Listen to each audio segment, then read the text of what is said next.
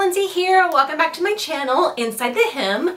I have got 3 fun favorites that I have really fallen in love with and feel like the world needs to know about.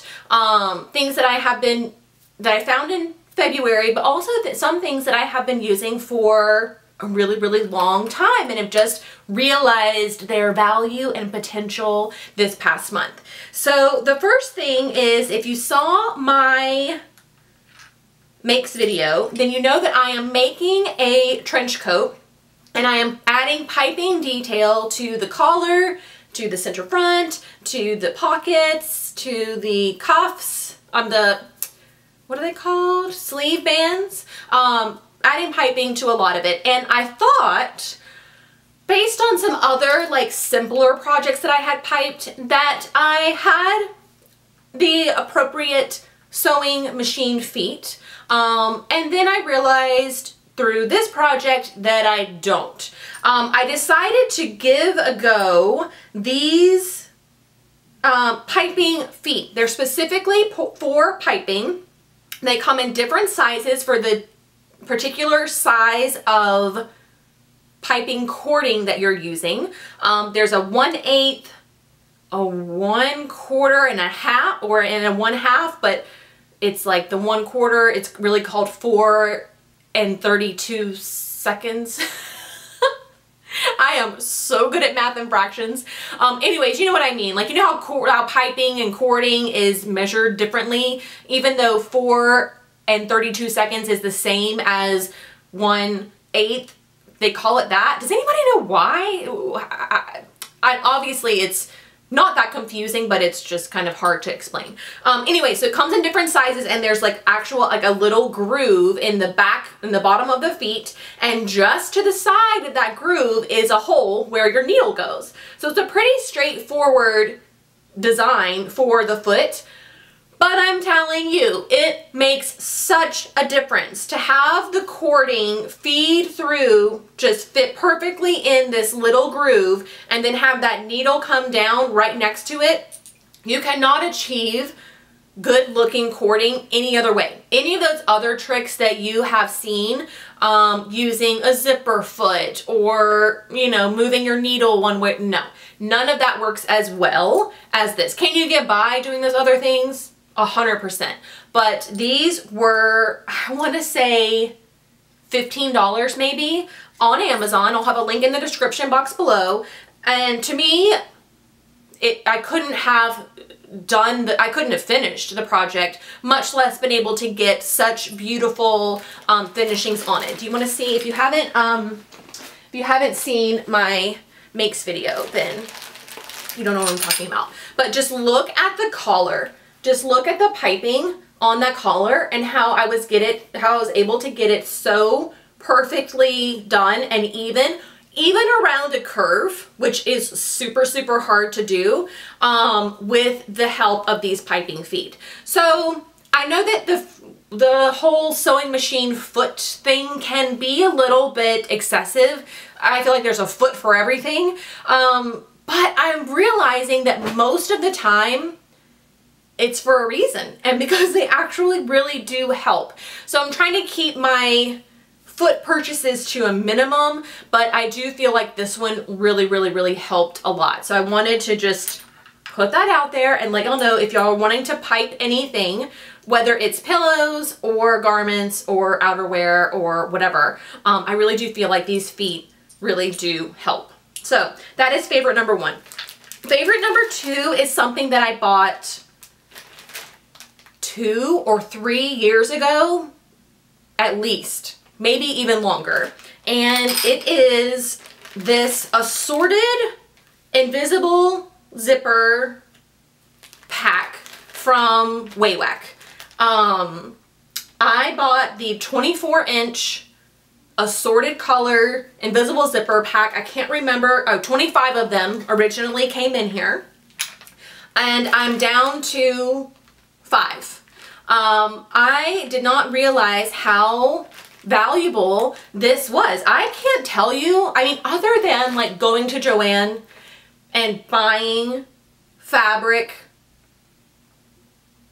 specifically for something and then like just moseying on over to the zipper section, and matching a zipper specifically to that. I can't tell you the last time that I've needed to buy zippers. And now that I'm down to like, well, the pink one actually I bought and it didn't even work because it wasn't long enough. So this one wasn't even in the pack. So I'm down to purple.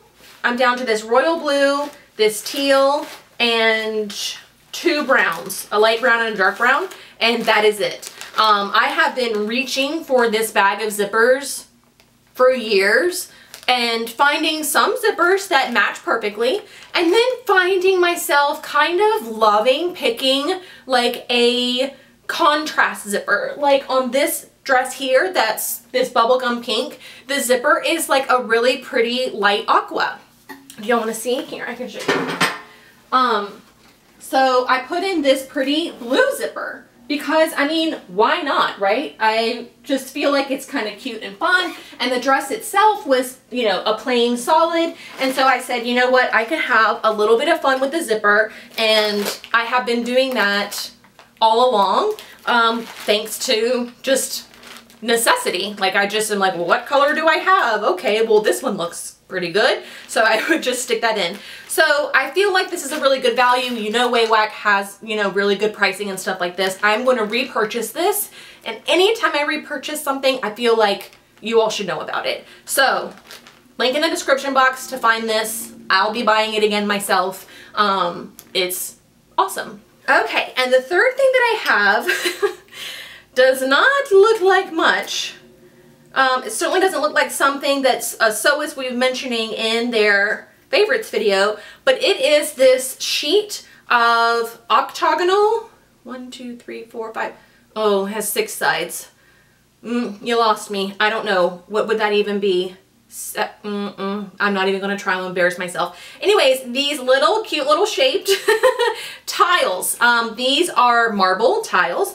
They come on a sheet that looks like this. And you're probably wondering, what in heaven's name are you using that for in sewing? Well, friends, let me tell you.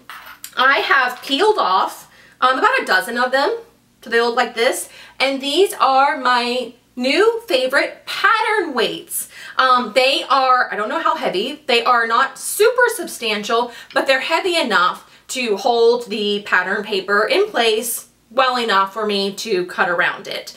And I just feel like the little marble is really pretty, and they also come in like, these ones have like ridges on it, so they're kind of like interesting, but they're just pretty, and they are also very functional. I love the shape of them because you can put them in corners but not have it kind of get in the way of a corner, if that makes sense. And they're small enough that you can place many of them around and they're not too like obtrusive. So as you can tell, they come on a sheet like this. This entire sheet was like $8 or maybe $12 at most.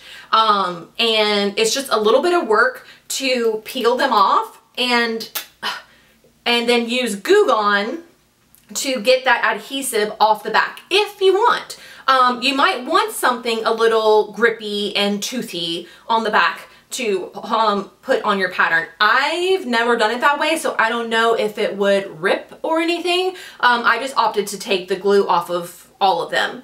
But you can find these easily in any tile department of a Lowe's or a Home Depot or any home store. I don't know what you guys have like in England or Canada or Australia, but you know, any home improvement store, you can find these sheets like this. And gosh, so I have 12 here, and then there's another, I don't know, 20 or so. So you get like a ton of little pattern weights for next to nothing. So yeah, so I just wanted to kind of show you guys that and help you maybe see outside the box a little bit in some of the areas of your sewing room, and these as pattern weights is definitely one of those. I have considered doing a you know, set the sewist loose in a home improvement store type of thing, because I know that there are other gems, other hidden things in a home improvement store that we can use. I remember posting on my Instagram a year or so ago about the cording and piping that they sell at a home improvement store, and how you can use like tarps for muslins and different things like that. So I'm still toying with some ideas of how I could put that together, but if you use the home improvement store for any of your sewing notions, or you know, things that help you in your sewing room, let me know some of the ideas that you have, and I will feature you in that video if I ever get it together. But anyway, so yeah, that one was a lot of fun. So yeah, so those are all the things that I have been loving in February, and I feel like I might not have done a favorites video for January, so this is kind of like a twofer, if you'll let me get away with that. So let me know if there is anything that you've discovered this year that you really love, or something that you love that you've never seen me mention on a favorites video before. I probably just don't know it exists, and if you think other people need to know and you don't have an outlet to share it yourself, tell me and I will be the voice. I will be your voice to the masses. So yeah, let me know what you're loving recently, and I'll check it out if I don't know of it already. So thank you so much for watching. I will see you all in my very next video. Bye!